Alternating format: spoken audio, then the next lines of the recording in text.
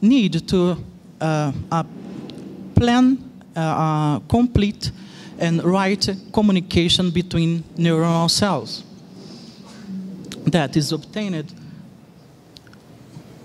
in synapses, a neurochemical basis of all. Well, this electrical change able us to analyze pathological and physiological states using the electroencephalogram, but also more recently, after 70s, to analyze by images using the computed techniques of tomography, position emission tomography, and magnetic resonance imaging. Well, we can now look inside the brain without an invasive route. Then we can look for growing, generating verbs, speaking words, hearing words, seeing words. All these behaviors, all this performance of the nervous system are product of schemas, neuronal schemas, that is the same of circuitries. Then, this is a simple model to analyze some principles that govern the neural function. All the cells communicating and are organized topographically using maps and processing this information in parallel, in serial way, reverberating way, and also producing convergent and divergent ways of communication. That is the way of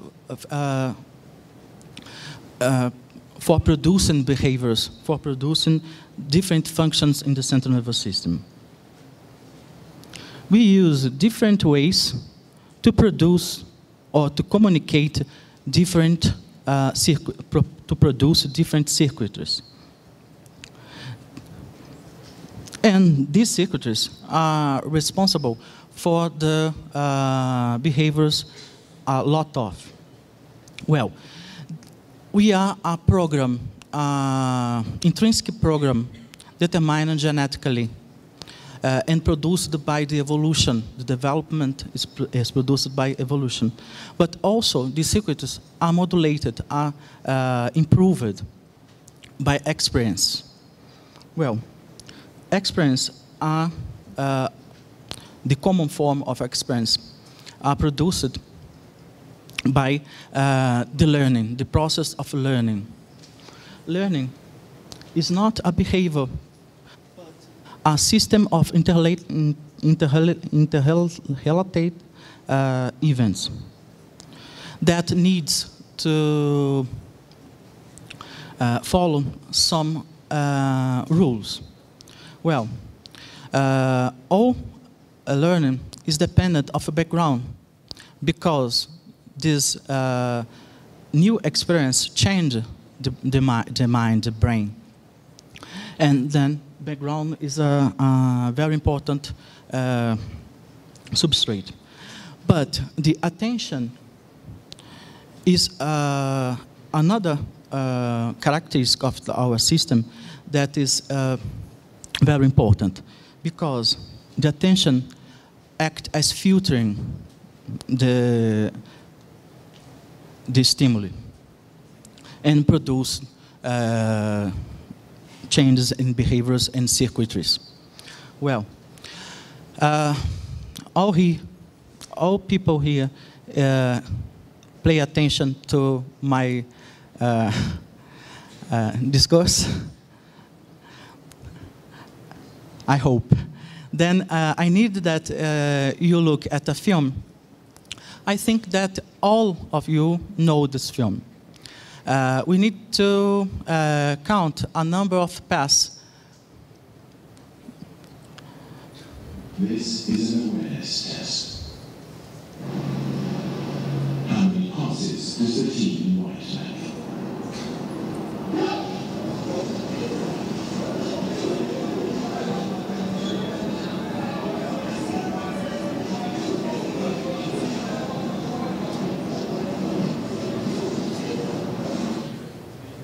The answer is 13. But did you see the moonwalking back? You see?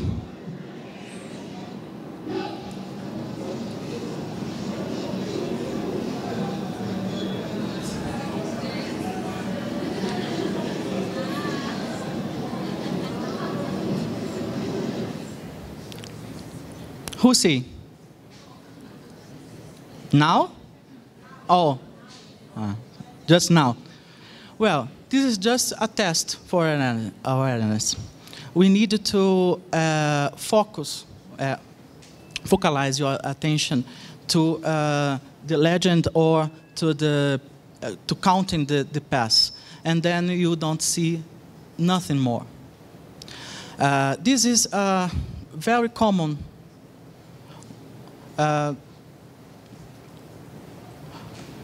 But there are another video that I put here that I need that you pay attention.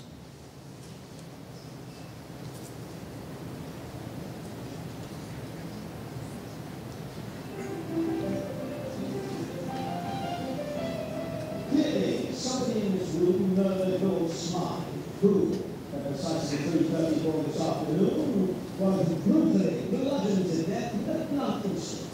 I want you to tell me your whereabouts at precisely the time that this ghastly deed took place. I was cutting grass in Master bedroom. I'm buffering resorted stones below stairs. But I was fighting like Judas in the body check.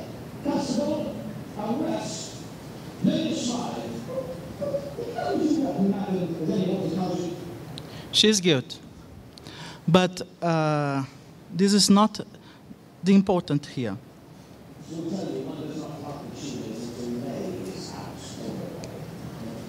This is a matter of observation. It's how observed you are.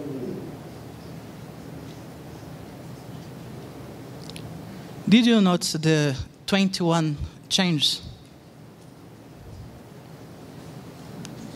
How many changes? Just one? 4? More? Look.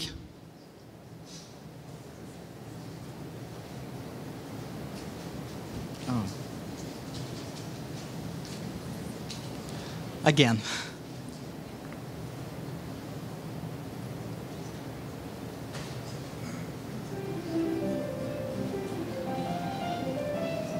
Clearly, somebody in this room murdered Lord Smythe, who, at precisely 3:34 this afternoon, was brutally bludgeoned to death with a blunt instrument.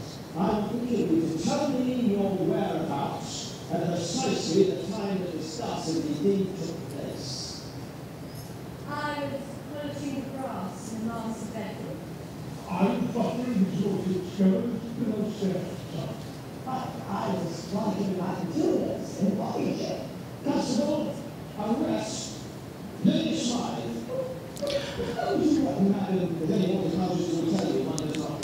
How many changes now? 2? 1 to 2? 10? Good. Now we can look at the make-off. Clearly, somebody in this room murdered Lord Smythe, who, at precisely 3:34 this afternoon, was brutally bludgeoned to death with a blunt instrument. I want you to tell me your whereabouts at precisely the time that the ghastly deed took place. I was cutting grass in Master bedroom. I'm buffering resorted stones. 21 changes. Constable, arrest Lady Smythe. Yes, it's difficult, and it's difficult for our children, for children, or for us to observe all the ambient. We are exposed for all, but we don't pay attention to all. That's very important. Motivation is very important for this phenomenon. Are you motivated? Yes, but the attention, the brain, the attention is maintained only for 10, 20 minutes, the sustained attention. Then we look for news. This is very important for us. And also, we cannot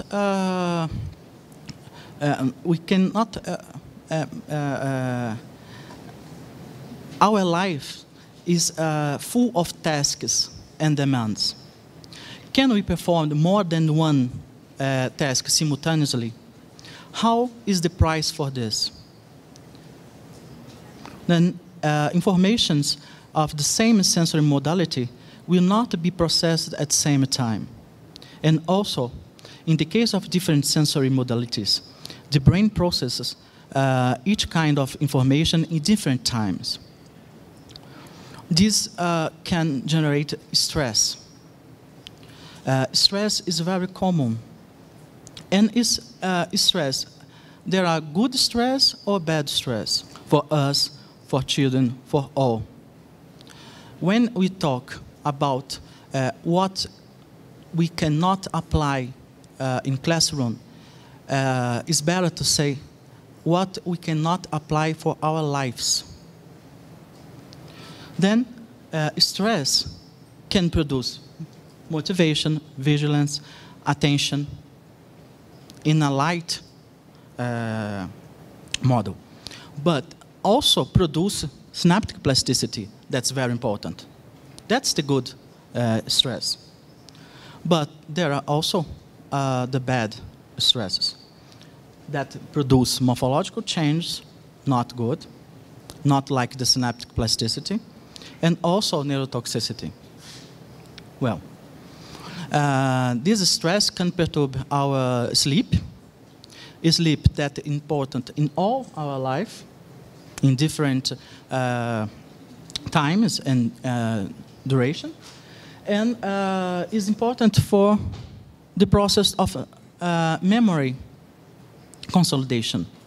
Well, our reality today is different. What is our reality? Who recognizes these pictures? Who is now with the smartphone here, with laptops?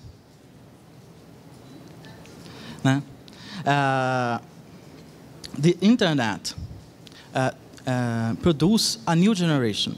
But this new generation is not different from the old. It's the same brain. It's the same synapses. It's the same circuitries. What we do with these circuitries, that's important. And this picture, who can recognize it? It's very common. Almost multitask. Almost. But not realizing all at the same time. But technology has rewired the world. Really. As well as the entire society and the school. There are a lot of publications, very important, about the knowledge about the brain.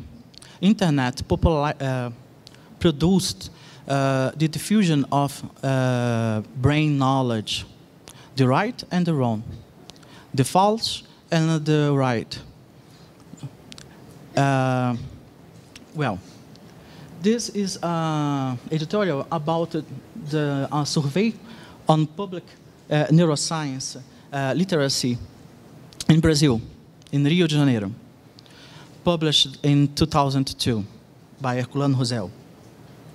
Well,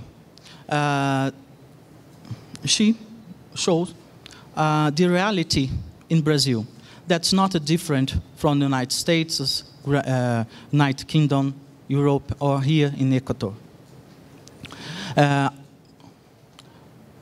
Some people read scientific papers, but magazines and popular magazines can popularize it, can diffuse misconcepts, and implement a successful program in middle schools to produce the outreach and also the diffusion of neuroscience knowledge. But this is enough, or this is one action, just one. In 2012, past year, was published at PLOS ONE the article, Do octopuses have a brain? Knowledge, perceptions, and attitudes toward neuroscience at school. Well, this shows a lot of misunderstanding and misconceptions produced by and consumed by children, adults, all people. There are several of initiatives to promote the diffusion and the outreach of knowledge about the brain. This is another work published last year about neuromyths and the misunderstanding concepts in United Kingdom and Holland. And it's very common, the mistakes about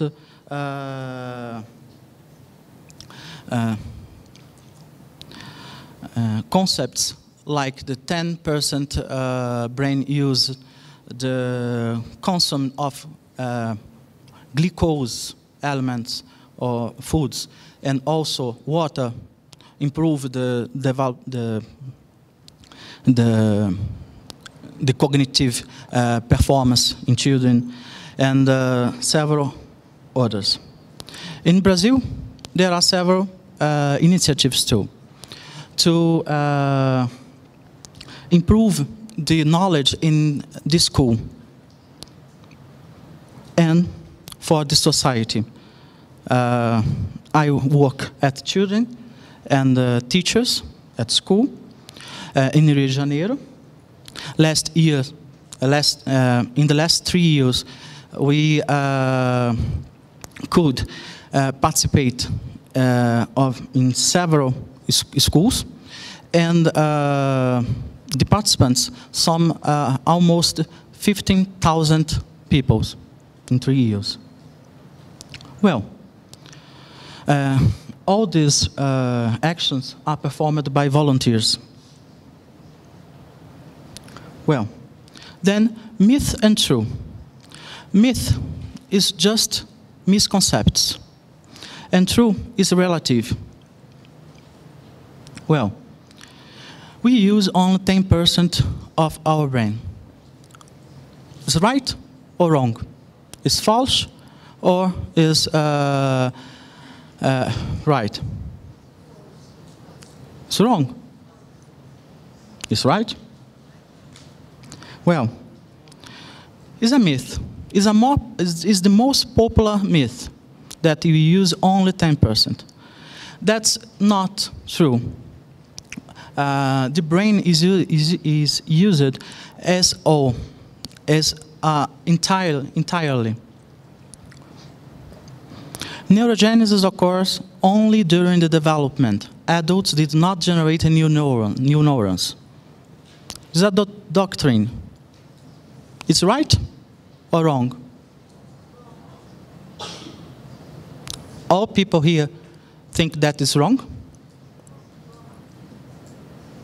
All right. It's wrong. Yes, it's wrong. Because we have neurogenesis in adults. We cannot repopularize all the system. We cannot... we saw this morning, the case of Nico.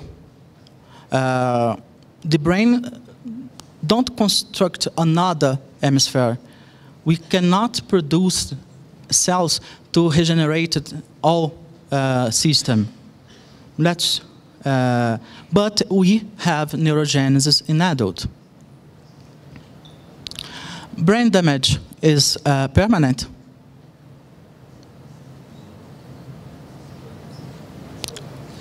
Is permanent or not? Myth or partially true? Because 50 years ago, we can talk that this is true, or the lesion is permanent. But now we know that there are several mechanisms of improvements, reorganizing system and circuitries, and also generating some neurons. Drinking too much alcohol causes damage to the body because it destroys neurons. This is true, or this is a myth? This is a true. Because alcohol, not the simple use or the unique use of alcohol, but there are several syndromes and pathologies caused by the overuse of alcohol. The human brain is the biggest of all.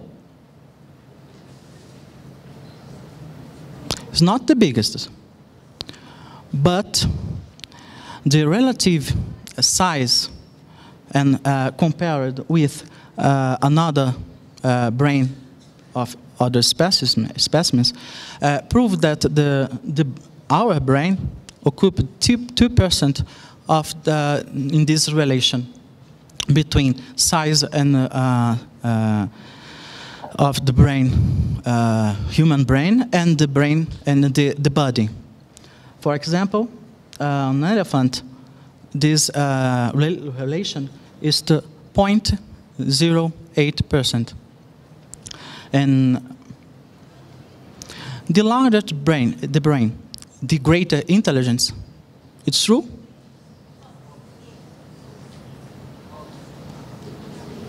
It's true? No. I have a niece that is very intelligent, and the brain is not so big. It's a myth. The size is not the point. A person with is either left-brained or right-brained. This is right? No. It's a myth. We have some characteristics or functions allocated differently, as shown in the morning. For example, language, the semantic, the phonological, and the syntactic aspect of language. But this function needs all the brain, or partially the brain. And also music and maths.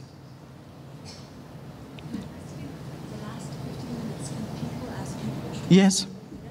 Yes. Who uses well the left brain is good in math? No? Okay. Okay.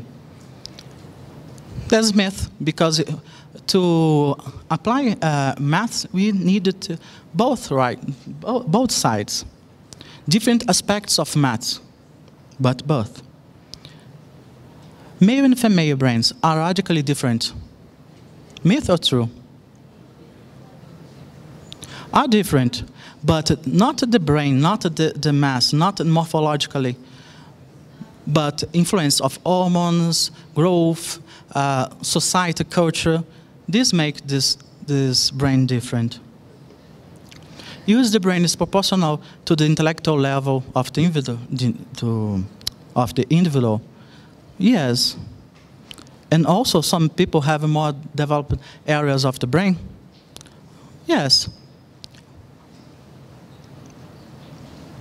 Wrinkles on the surface of the brain appears and become more pronounced as we learn. What do you think?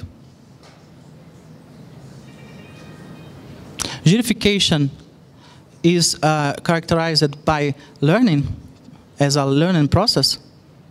No. That's not true. And also, there are critical periods for each learning. If one does not learn during this period, it will not develop this knowledge more. Myth. Not learning. We have characteristics, that behaviors that need to be stimulated at some age.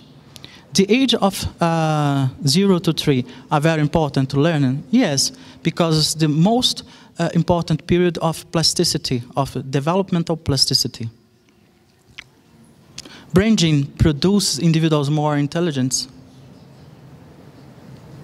Myth. But the physical and mental exercise will stimulate the brain, improving some characteristics. Yes, this is true. Not confound gym, the name gym, and just make mental exercise to improve intelligence. Intelligence is more than this. Living under stress is health. Myth. And also, brain needs to rest. So it is not recommended studying just before a test. I told for my students, but not function. Brain regulates the reason and the heart regulates emotion. Myth. And the last one that I bring, using drugs affects brain function. Yes, this is true. And also, pain resides in the brain and can be controlled. It's also true. In conclusion, we needed to ameliorate the knowledge of the population, of not only in classroom, because classroom is a reflect of the society. We needed to amplify this discussion to the society, not just for the classroom. There are several references, these articles that I cited and books about this theme. And Lo que queremos hacer ahorita, I'm sorry, in English. What we hope to do for the next 15 minutes that we have remaining, Alfred has done a great job of reviewing some general myths that are very apparent that maybe you've been faced with. But what he would like to do now is take the time to explain more specifically depending on question areas. If there's individuals who have, well, I love brain gym, tell me more about this, or if they want to clarify something, or if there are myths that you have heard of that you did not see presented here that you would like better clarification of, this is a great time to actually use. We have about 15 minutes to actually clarify this. One of the major goals of this conference is that if nothing else, that people who are teachers walk out of here with a much clearer vision of what is good information and bad information, and to get myths out of their general daily use. So hopefully we can clarify these things. So if there's something that he said that's controversial, let's talk about it now. Or if there's other additional questions you might have, well, I've heard this, but I'm not sure. If we could talk about that right now, this is the great moment. Did you have another question? right now, no. Anything related to myths? Okay. Anything related to what might be considered a myth about the brain, or things that maybe you're just not comfortable or sure about that you would like clarification about? No? I would like to know, really, when we talk about intellectual IQ in children, I mean, is it a myth that the IQ can change through experience? Is that a myth, or is that something true? Could you please repeat? I mean, when we talk about, a coeficiente intelectual, no, on our students, is it a myth or not that can change through the years? I mean, due to experience, due to different expositions, to different environments, is it truth or a myth? Yes, yes. The intelligent quotient is just this confund. It's just a parameter to analyze some aspect of intelligence, but it's not true that this measurement is efficient.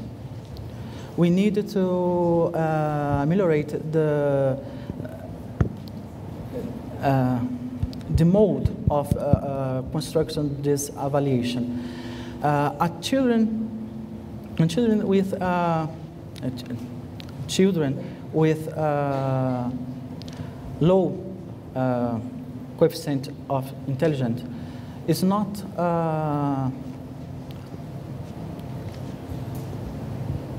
this is not an imperative to explore the potential of this mind.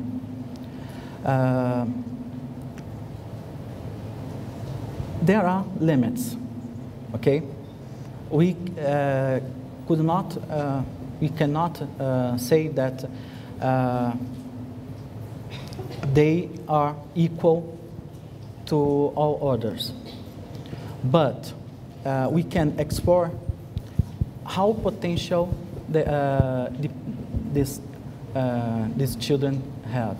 Then we can explore the mathematical intelligence, the mathematical logical, or interpersonal, or several others. Not the limited in science, language, and maths. Okay, it's not a limit.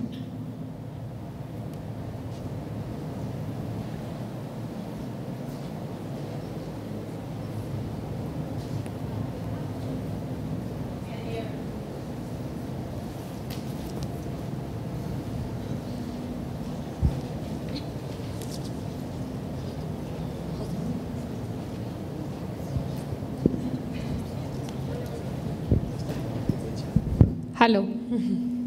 How do you tell us that attention is very important for learning? But I have some students in the classroom that are really flying, but they actually learn without paying attention. So how important is attention in learning process? The attention function as a filter, producing a filter of what the material that the children is exposed and what will be worked at the mind. When I talk to you, your attention is focused in my timbre, in my sound, and analyzing what I said. Well, attention is function here, filtering another's stimuli. That's the problem with children that have deficits in attention, and also another problem that affect the capacity of focus in something. Is there any evidence either way that neuromyths in the classroom affect student learning?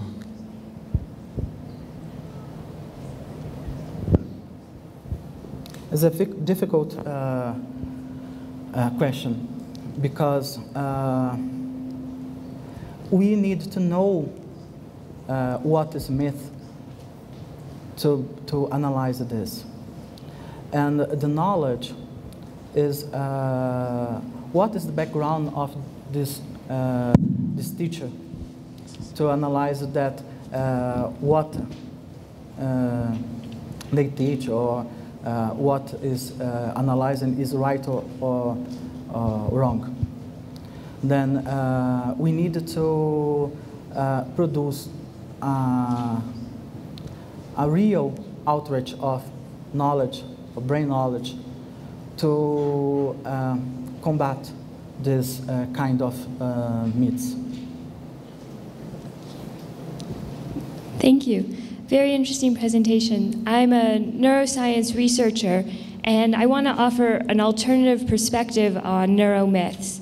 I'm a little uncomfortable with the way that they're talked about, because they're often presented as there's a right and a wrong answer. And recently, a paper came out that showed that the frontal lobes in humans are not expanded relative to other species. And this is a very common, up until last week, I would have said, a common understanding about the field, that human brains have particularly expanded areas, and I saw it in a thesis defense the day after the paper came out. So I feel that we can't always just say, oh, there's a right and a wrong answer. And clearly the questions that have been asked today indicate I would find those answers hard to answer as well. So I think that we maybe want to move away from there's a right and a wrong answer and ask the experts to get it, and towards an idea that, how would one go about answering that question? What are the scientific studies which would address it, and giving people tools to find the answers in published research, or generating and participating in research that would help answer it. That's my 2 cents. Yes, it's right. We need, first of all, I don't like the term myth, because this is also a misconcept for me. But it's usual, okay? Neuromyths. And it's better misconcepts, because these concepts now is right. Next 20 years, the same. We can say that is the same. The internet produce a new view of the knowledge. All people have access to this knowledge. But how children and us use this media? How we use the internet? We can ask, and we need to convert the data, these concepts produced and published in journals, conceptual journals, and translate for people. We just acting like this, we can destroy or building new concepts or new views of these concepts. Because the concept is not entirely wrong, like the gym, but how the people use this concept is wrong. But I think that you are right.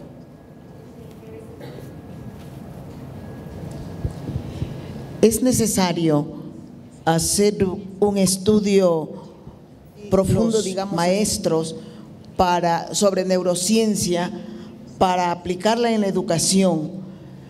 Pregunto, ¿qué considera usted que los jóvenes especialmente, cuando se trabaja con chicos de 16, 17 años, es necesario darles a conocer cómo funciona el cerebro, porque muchos de ellos dicen, no puedo, no sé, no soy capaz. Yes, but this is the way. In Brazil, we have some actions for this. In South,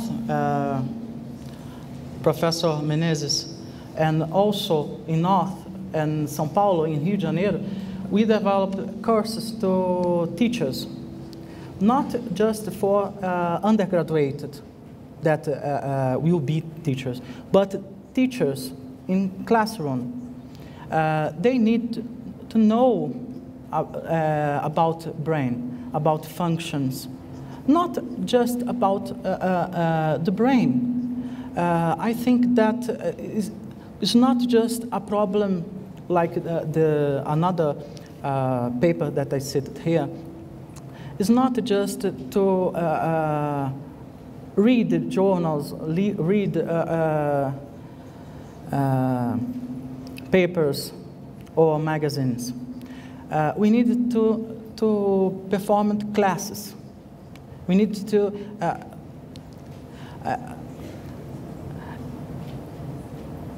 the personal communication. We need to interact to show the basis of the learning. We need to use what we know to teach about the brain. That is important, not just the publications, because we need to produce, to form professionals that can do that.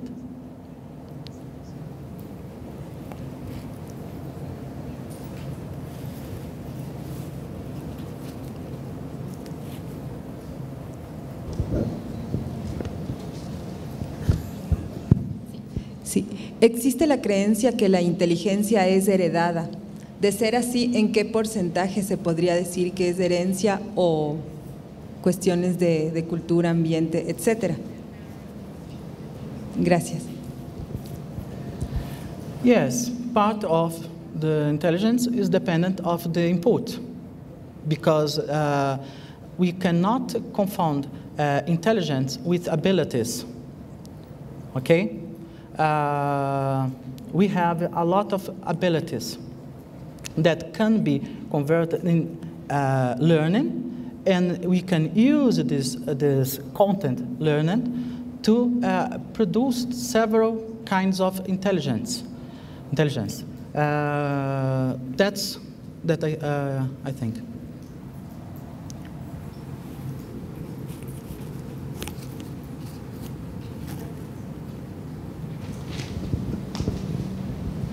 Buenas tardes, profesor.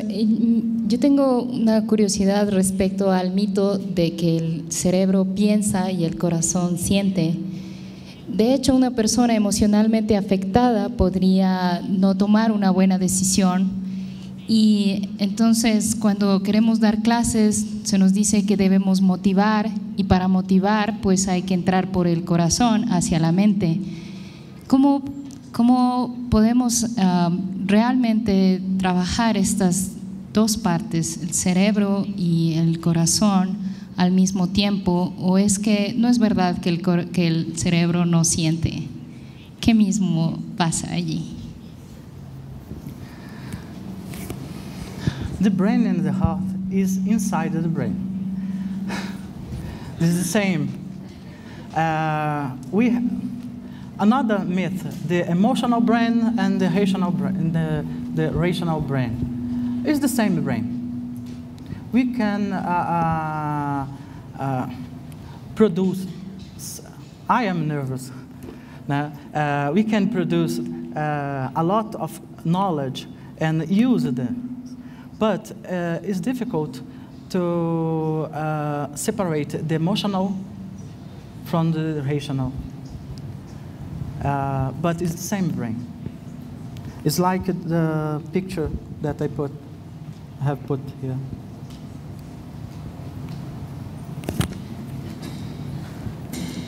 It's just one organ.